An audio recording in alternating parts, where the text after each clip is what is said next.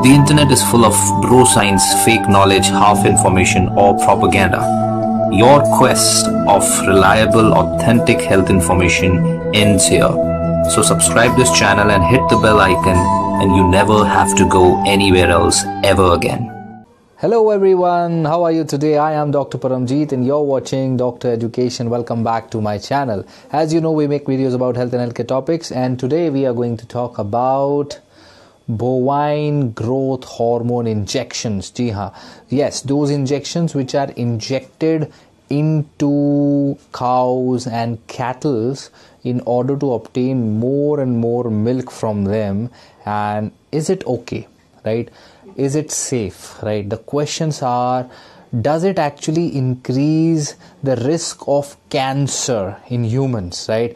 Does it, because people know that injections are given to cattle as well as antibiotics are needed. So why are the antibiotics given?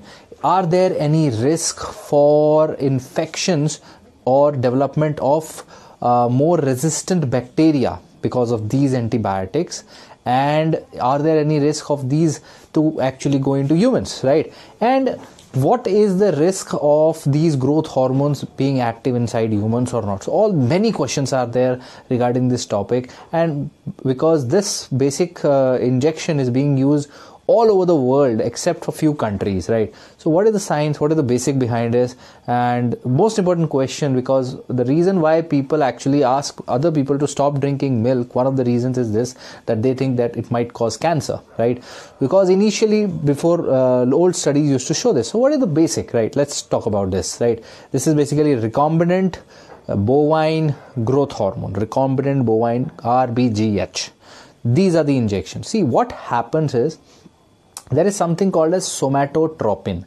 Somatotropin is your human growth hormone, which is basically increasing the cell growth and cell replication inside few types of cells, right? And it basically does its work by increasing something called as insulin-like growth factor, IGF-1, IGF-1, right? That is what it increases. So what happens is, this somatotropin is basically secreted by your own pituitary gland in your brain, and it increases the growth of many organs, many, like even including your muscles, including your breast tissues, other things, right? For females, mastitis, female, etc., many things. So the idea is, this recombinant bovine growth hormone, when injected into cattle, it increases the IGF-1 levels, increases their cell replication, the growth of their milk, and therefore milk production increases, right? So that's why this is used. In 1993, the Food and Drug Association, FDA, US FDA, approved the use of RBGH, human growth recombinant bovine growth hormone in cattle, right? They approved it after considering a lot of studies, and there were a lot of studies done by not just FDA, by 8 other associations just like that, and that's why it is still approved in the US and many countries all over the world, including India, right? But a few countries like Canada and some European unions and other few countries, they do not use it, right? Now that's up to them by their own research or whatever. The point is here that what does the research show? Number one question, does it actually increase IGF-1 levels? And if it does, what is the effect? Does it actually cause cancers, which was the likely research in the initial phase? So, but later on the researchers proved it wrong, right? The point is, if some people actually are drinking this milk which has been taken out from the cattle or cows which are actually given those injections, RBGH, these people have been seen to have 10% higher insulin-like growth factors in those cows. I mean, the cow's milk has 10% higher. So these people who actually drink them regularly have 10% more IGF-1. Okay? But the same level has been seen if the person is drinking not milk but soy milk.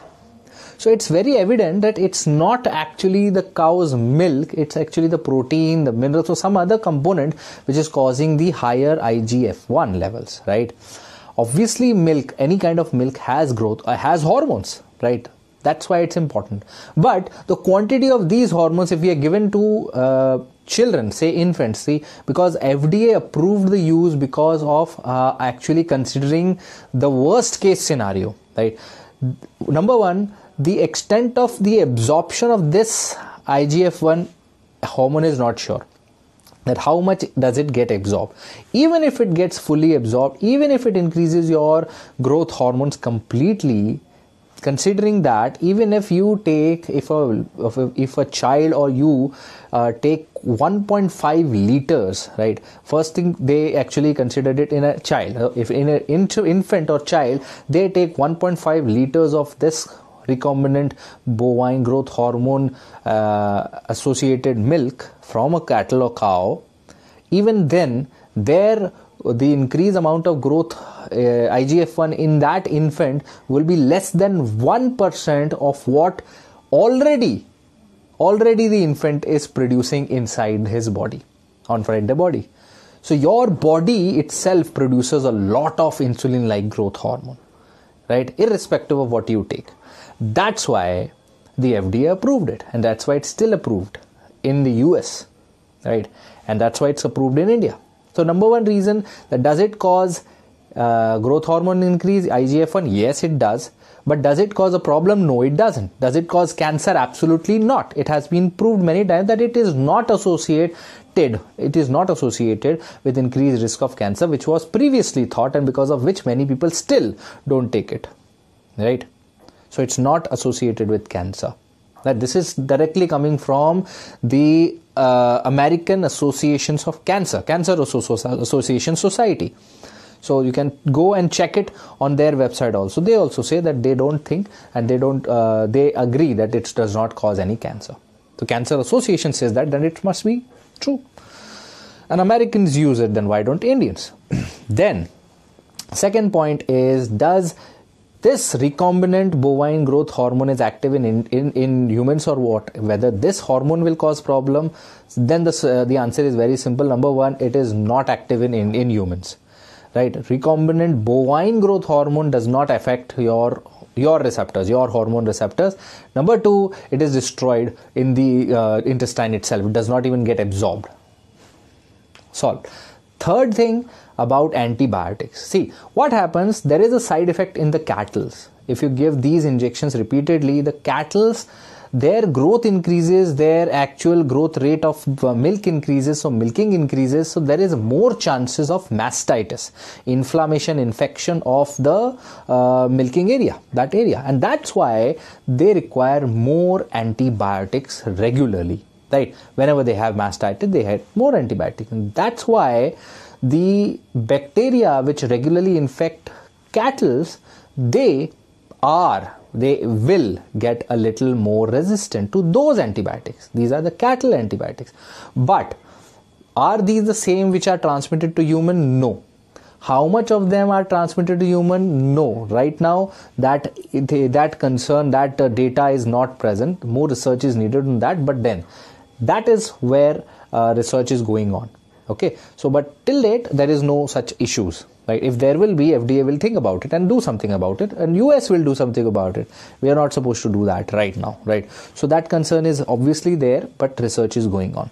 Then, third big issue is about IGF-1. I have already told. Then this thing, so that's all about it, right? What you need to understand, that okay, any milk which is taken up from some cows or cattle which are given injections are not harmful for you, will not cause cancer, they will not cause any extraordinary symptoms or hormonal imbalances.